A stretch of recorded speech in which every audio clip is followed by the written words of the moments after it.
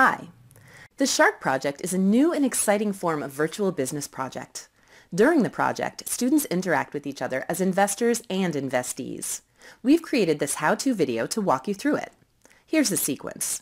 Your students start the project normally in virtual business and research business opportunities in their unique city. Students present their elevator pitch to the class. Students bid for ownership in each other's businesses. You complete the stock sales with just a few clicks. Your students use the money raised to operate their businesses. Their score combines the success of their own business and their investments in classmates. Let's go through it in detail. Students start in their virtual business city. They must consider competition, consumer demand, and labor supply as they choose a business. Once chosen, they calculate their needed startup money and develop their elevator pitch to present to the class. By default, each student's city is different, so students cannot repeat or copy previous pitches they've heard. Prior to giving their pitch in class, the student needs to form their business in the sim and enter their requested startup money. The student can use pitches from the lesson as a guide, but they will need to present it orally to the class. After each student or team makes their pitch, they'll need to re-enter their sim and fill out how much they're willing to invest in other businesses.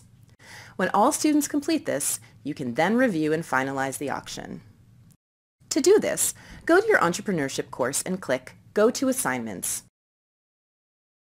Find the Shark lesson and click Run Sim. You will see the bids students made for each business. To preview auction results, click here. This will show the percentage ownership students will have in each business. If there are any issues here, such as a student who has failed to make any bids at all, you can help them correct this now. If changes are made, close the sim and click Run Sim again to reopen and see the updates. Click Finalize when ready and wait for the saved message to come up. Close that message and close this sim window. Once this is completed, tell the students that they can continue their sims. They'll now be able to run their new businesses with the money they've raised from other students and work toward a goal of total assets. Total assets will be the sum of their ownership stake in their own business, plus all of the businesses they've invested in.